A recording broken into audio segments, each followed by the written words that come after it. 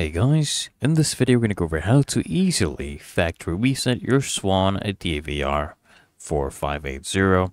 Now, prior to completing the below steps, you want to ensure that the external display and mouse are connected to your recorder.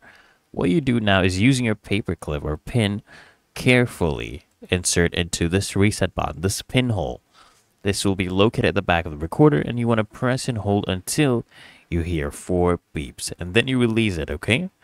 This is the reset button. This is a close-up of what it will look like, and depending on your version, this is what it will look like, okay?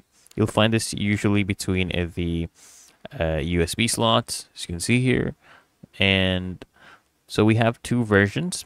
So depending on your version, this is what the pinhole will look like, and then you'll see that it's factory resetting. Okay, so the recorder will display a notice screen, and the factory reset will commence in a few seconds. After the reboot, guys, the recorder will display the startup wizard again, and then you can set up your recorder as if it were a new device.